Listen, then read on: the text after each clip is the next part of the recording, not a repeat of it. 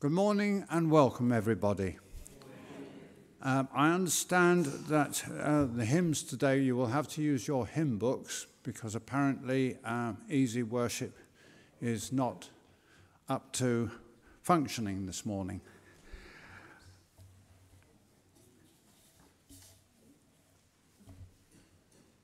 I wait for the Lord, my soul waits, and in his word I hope. My soul waits for the Lord, more than those who watch for the morning. O Israel, hope in the Lord, for with the Lord there is steadfast love, and with him there is great power to save. O Israel, hope in the Lord, and trust in his holy name. Our first hymn is number 74, Praise to the Lord, the Almighty, the King of creation. Hymn 74.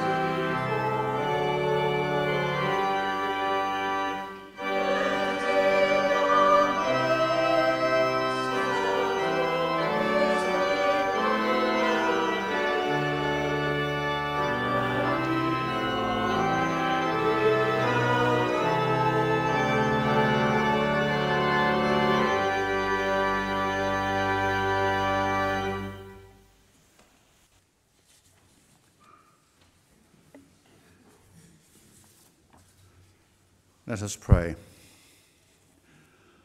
Loving God, we come together as your people, setting aside for this time our everyday life, our work and our leisure, our duties and distractions, to center ourselves on you. May your life-giving Spirit live in us, filling us with peace, uniting us with Christ, and may the worship we offer be acceptable to you. We pray in the name of Jesus. Amen. God of grace, there are times when we feel so far away from you, when we are swamped by the problems in our lives, when we turn away from you to follow our own desires, when we are dried up, isolated, broken, when we long for a peace we cannot find. We wonder why you do not hear our cries for help. In you, Lord, there is forgiveness. And when we stop and turn to ask for the forgiveness you promise, we find it is already given. When we silence our cries, we find you have heard us all along, and your still, small voice speaks to us of steadfast love. In your endless mercy, give us the grace to receive your forgiveness, to embrace your love, and to live again in the light of your hope. Amen. We will now sing the Lord's Prayer together.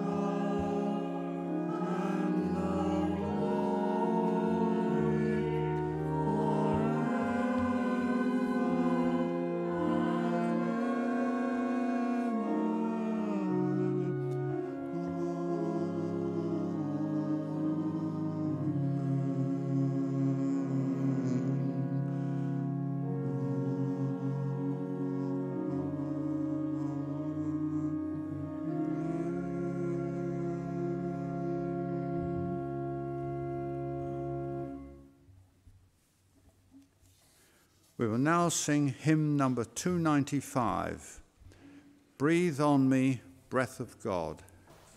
Hymn number 295.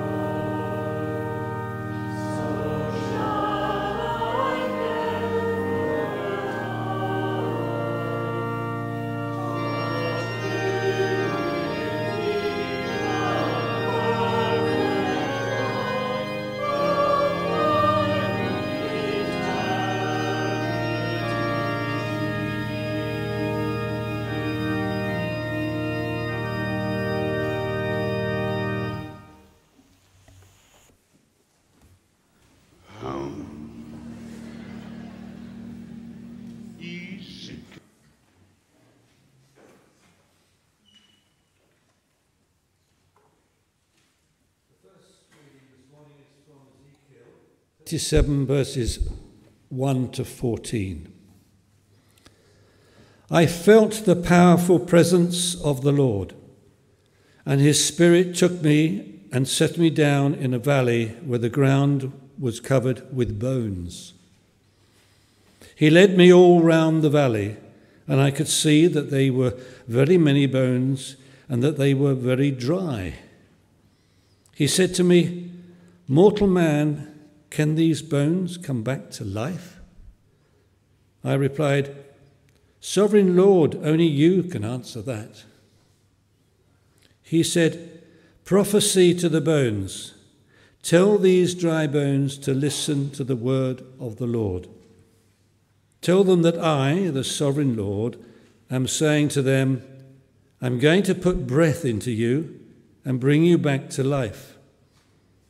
I will give you sinews and muscles and cover you with skin. I will put breath into you and bring you back to life. Then you will know that I am the Lord." So I prophesied as I had been told. While I was speaking, I heard a rattling noise, and the bones began to join together. While I watched, the bones were covered with sinews and muscles, and then with skin, and there was no breath in the bodies. God said to me, "Mortal man, prophesy to the wind. Tell the wind that the Sovereign Lord commands it to come from every direction, to breathe into these dead bodies and to bring them back to life." So I prophesied, as I'd been told. Breath entered the bodies, and they came to life and stood up. There were enough of them to form an army. God said to me, "Mortal man, the people of Israel are like these bones. They say that they are dried up, without any hope, and with no future. So prophesy for Israel and tell them that I, the Sovereign Lord, am going to open their graves. I'm going to take them and bring them back to the land of Israel. When I open the graves where my people are buried and bring them there, they will know that I am the Lord. I will put my breath in them, bring them back to life, and let them live in their own land. Then they would know that I am the Lord. I have promised that I would do this, and I will. I, the Lord, have spoken." This is the word of the Lord. Thanks be to God.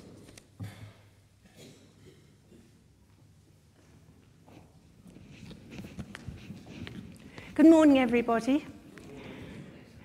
Now, I know that a lot of you will have heard that reading before, and I wonder if you got the powerful message that it contains about the transforming power of God.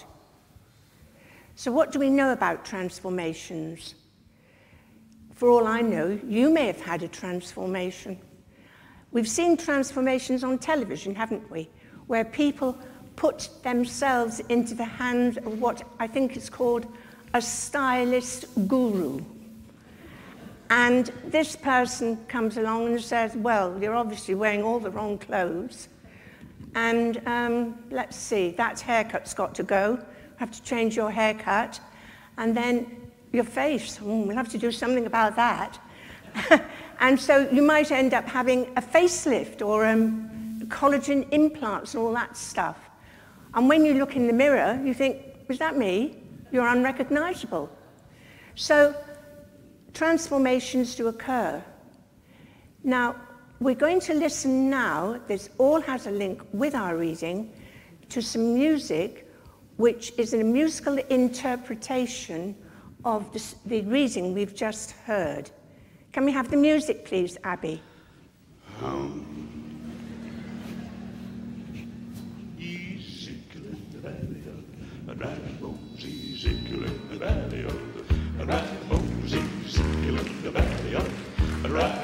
Now here's the word of the Lord. Let me tell you about Ezekiel in the valley of the right bones. Ezekiel in the valley of the right bones.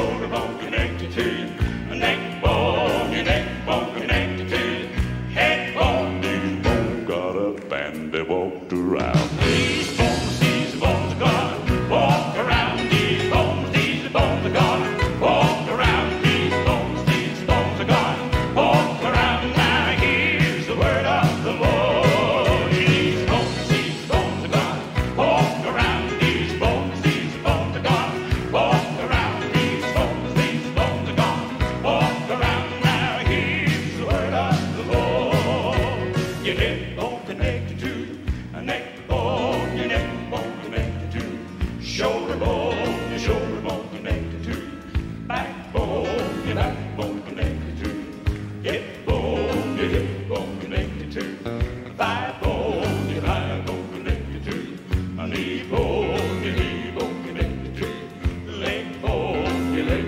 bone connected to ankle bone, your ankle bone connected to foot bone. Now here's the word of the Lord. He's Ezekiel in the valley of dry bones. He's Ezekiel in the valley of dry bones. He's Ezekiel in the valley of dry bones. Now here's the word of the Lord. Your foot bone, your ankle bone, your leg bone, your knee bone, your thigh bone, your hip bone, your backbone, your shoulder bone, your neck bone, your head bone. Here's the word of the Lord. Now here's the word of the Lord.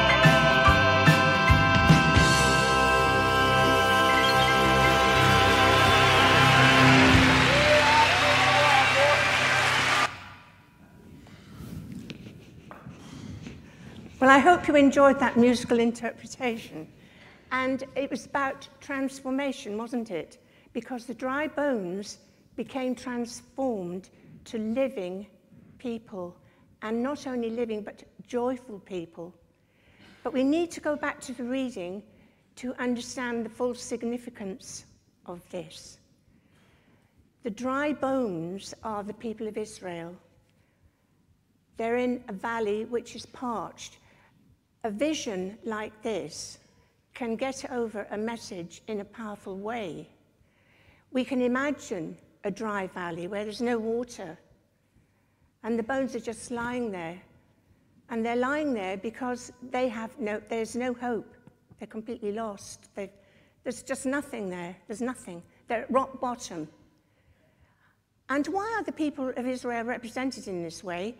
It's because, first of all, they're far from home. Now, when we think of home, we think of it as a safe place. We think of it as a place we want to get back to, especially when things go wrong. We think of a place where we can be at ease, where we can be ourselves, where we can feel comfortable, at rest. And in a way, there's more to this than just being in exile. It's about people being away from God. They're not at rest. They're not at peace. They're separated from God. And this separation is really their own fault because they've turned right away from God. They've been worshipping idols, the old story. And we think of this and we say idols. Well, we don't have idols. But we do have kind of idols sometimes in life today. So they've turned their backs on God. And their lives are horrible. They've been living really sinful lives. They've sunk so low that all the nations around think of them as the lowest of the low. And that's where they are. That's why that vision of the bones in the valley is so good. And then what happens? In Ezekiel's vision, God says to Ezekiel, "Can these bones live?" And the reply that God gives is, "Only you can say." It is only God who can rescue this situation. And how does God rescue this situation? By breathing life into them, the life of the Spirit. The Spirit lives on even when the bones are dead. They come to life, and they are renewed. They've got hope. They can start again. Even when a situation seems desperate, God can breathe new life into it. When we are in desperate situations that we think there's no hope for, God can bring life into it, bring hope to us. Some of you may have seen the film The Shawshank Redemption. It doesn't matter if you haven't seen it, because I'm just going to tell you briefly about an image that might help you. In this film, there are prisoners who've been in prison 20 or 30 years. They live under a horrible regime. It's brutal. Very little food, nothing. They walk around shuffling like old men, and some of them are not old. They're certainly quite young when they went in. They shuffle around, their heads to the ground. They're in despair. And then one day, one of the prisoners, a man called Andy, gets hold of a tannoy system. And on this tannoy system, he manages to broadcast a beautiful aria. And the men can't believe it. There's something of beauty, of truth, and their heads come up. They're given hope. Hope is a precious commodity. When all seems lost, if we have hope, we can carry on. And this hope that God brings is the hope of the Spirit, this inward part of us that we sometimes deny. And it's no coincidence that this reading comes in Lent. We're still in Lent. We're moving towards the time when Jesus dies on the cross, when we think all hope is gone. And then there is the wonderful resurrection. In death, even in death, there is hope. And that is the message of Ezekiel.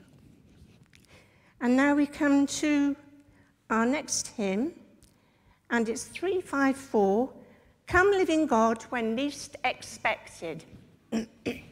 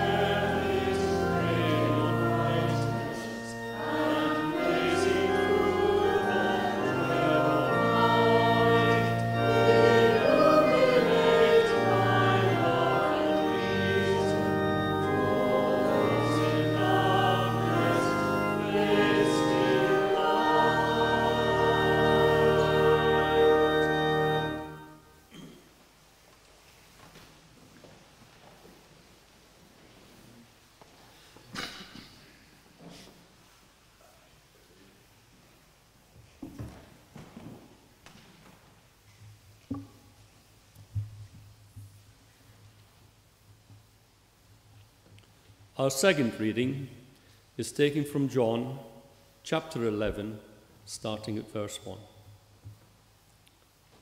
A man named Lazarus, who lived in Bethany, was ill.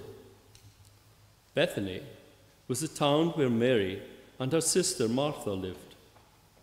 This Mary was the one who poured the perfume on the Lord's feet and wiped them with her hair.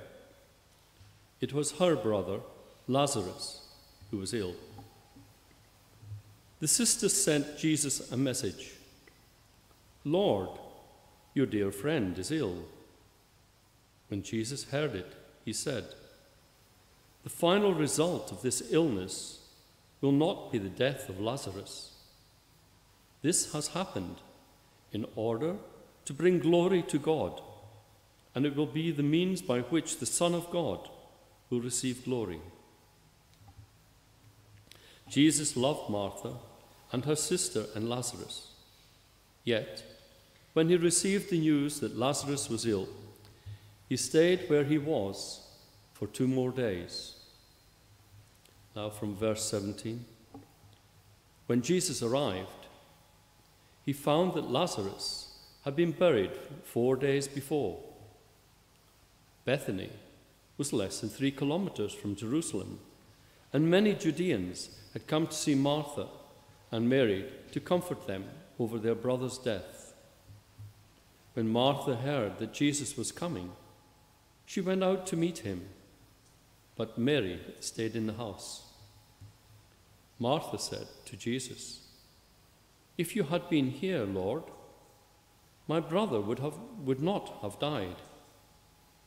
But I know that even now God will give you whatever you ask him for." "Your brother will rise to life," Jesus told her. "I know," she replied, "that he will rise to life on the last day." Jesus said to her, "I am the resurrection and the life. Whoever believes in me will live, even though he dies. And whoever lives and believes in me will never die. Do you believe this?" "Yes, Lord," she answered. "I do believe that you are the Messiah, the Son of God, who was to come into the world." And from verse 35. Jesus wept. "See how much he loved him," the people said. But some of them said, "He gave sight to the blind man, didn't he? Could he not have kept Lazarus from dying?" Deeply moved once more, Jesus went to the tomb, which was a cave, with a stone placed at the entrance. "Take the stone away," Jesus ordered. Martha, the dead man's sister, answered, "There will be a bad smell, Lord. He has been buried 4 days." Jesus said to her, "Didn't I tell you that you would see God's glory if you believed?" They took the stone away. Jesus looked up and said, "I thank you, Father, that you listened to me. I know that you always listen to me, but I say this for the sake of the people here, so that they will believe that you sent me." After he had said this, he called out in a loud voice, "Lazarus, come out." He came out, his hands and feet wrapped in grave clothes, and with a cloth round his face. "Untie him," Jesus told them, "and let him go." Here ended the second lesson. May God bless these readings from his holy word.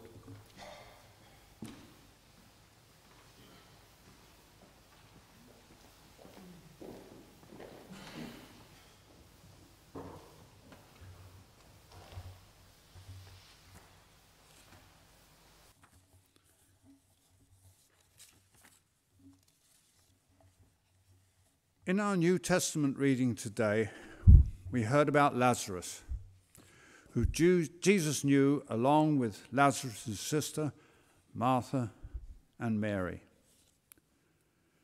Lazarus was seriously ill, and the sisters informed Jesus about this, but Jesus decided to stay where he was for 2 more days, saying that this happened in order to bring glory to God and to the Son of God. When Jesus arrived, he found that Lazarus had already died and had been buried in a tomb. Mary said to Jesus that had he been there, Lazarus would not have died. Jesus took pity on her and went to the tomb, where he ordered the tomb to be opened up. Martha said that there would be a bad smell, as Lazarus had been buried 4 days ago, but Jesus replied, "Didn't I tell you that you would see God's glory if you believed?"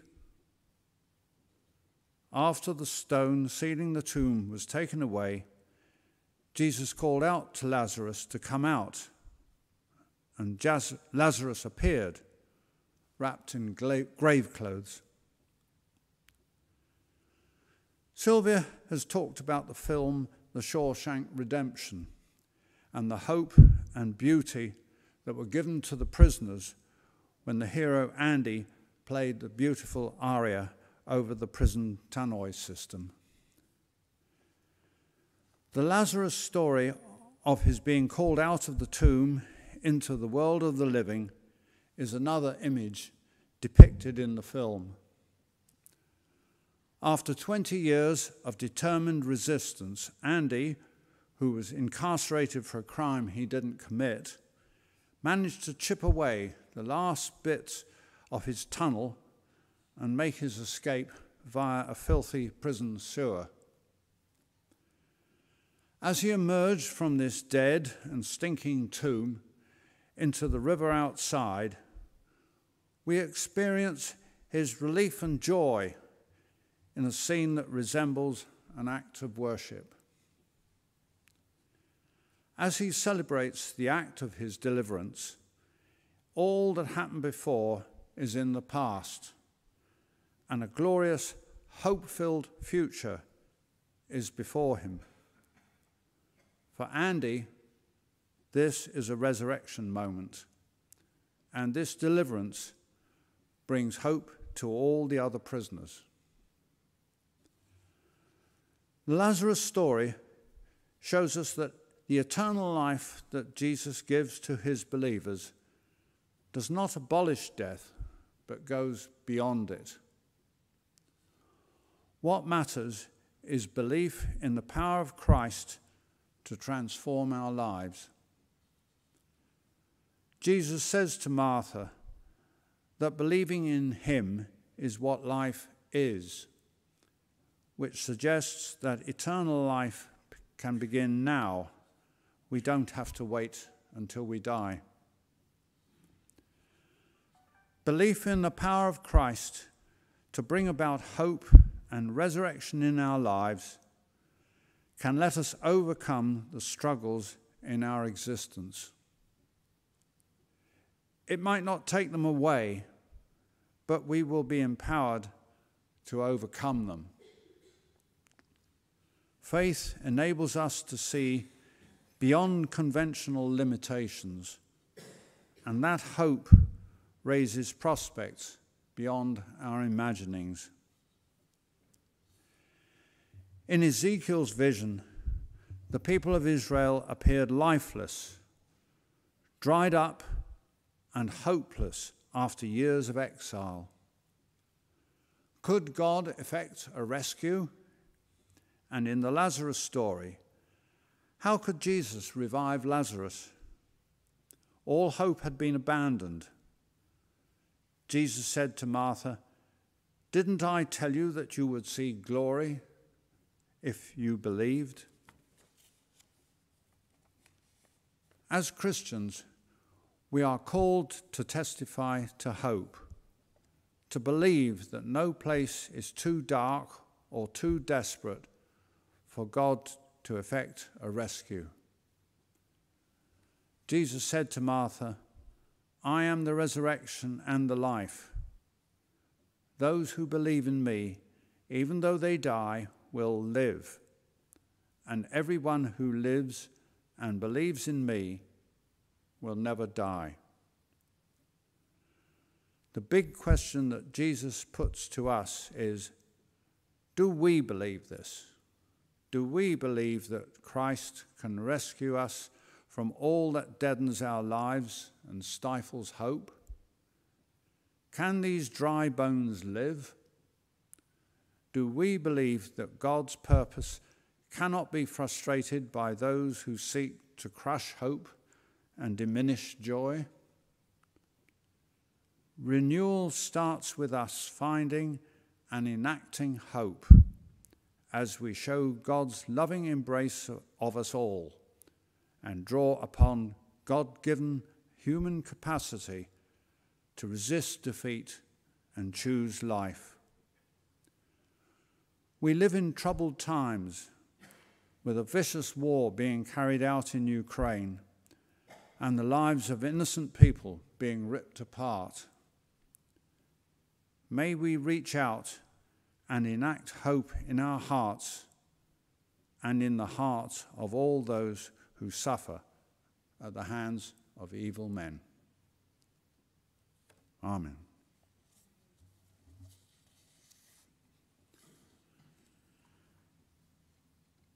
We will now sing hymn number 302, O Breath of Life, Come Sweeping Through Us. Hymn 302.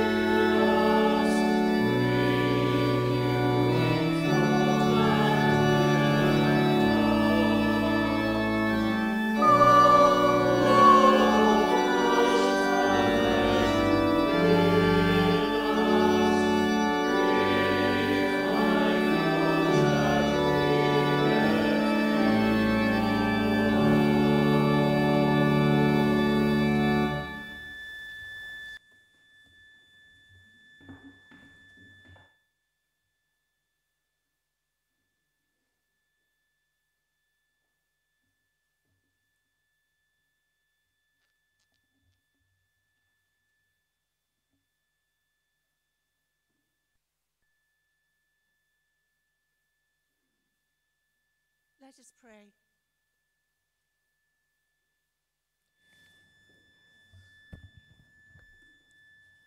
Loving God, at the very beginning, you breathed life into all creation, and we see you in sun, moon, and stars, flowers, birds, and oceans, and in the faces of people you have given us to love and care for. We thank you, Lord. You breathe new life and hope into impossible situations. We bring to you people and places where there seems to be little hope, for you love the helpless and the hopeless. We pray for people throughout the world who live under corrupt regimes where to speak out is punishable with death. Victims of war have lost loved ones, their homes have been destroyed, and they cling on to life with little food or warmth. We think particularly of the people of Ukraine. The people of Syria and Turkey have suffered the shock and fear of earthquakes. And in Mississippi, many have lost their lives and homes have been flattened. We think of those living on the streets, those who cannot return home because of broken relationships, those who can scarcely make ends meet. We pray for night watch and food hubs. We pray for leaders of every nation. May our leaders have vision and compassion and find ways to work together for peace and justice. And may your church in this place be led by your Spirit and be a beacon of hope in our community. There are people known to us who are lonely, bereaved, sick, and in pain. We offer names to you in the silence.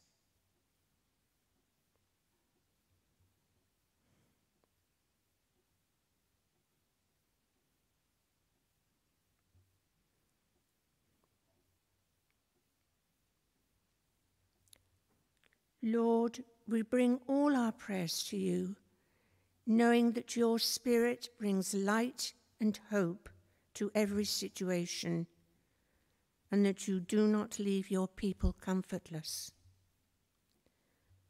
We ask all these prayers in the name of Jesus Christ our Lord. Amen. We will now sing our final hymn, Love Divine, or Love's Excelling.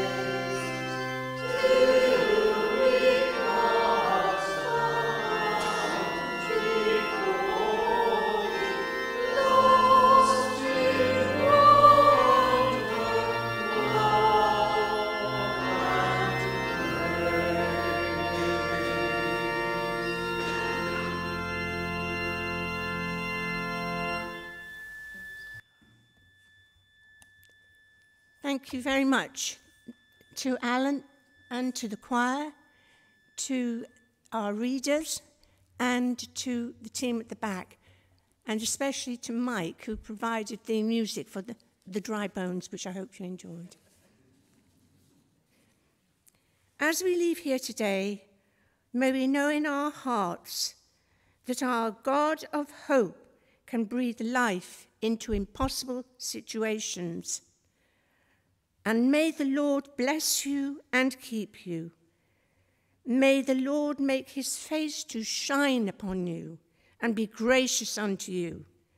May the Lord lift up the light of his countenance upon you and give you peace. Amen.